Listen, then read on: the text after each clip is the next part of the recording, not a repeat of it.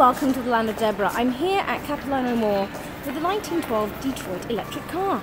People think electric cars are new, but no, they've been around for many, many years. Lots of batteries. I don't think these are the originals. No, they weren't. And here's the car itself. Look inside. There's the brakes. One left, one right. No steering wheel. Just a couple of levers.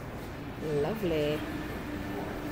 Now if you compare that with the 2013 Chevy Volt. There we go. 100 years of electricalness. Hope you enjoyed that. And wherever you are, have an electrically groovy day. Bye.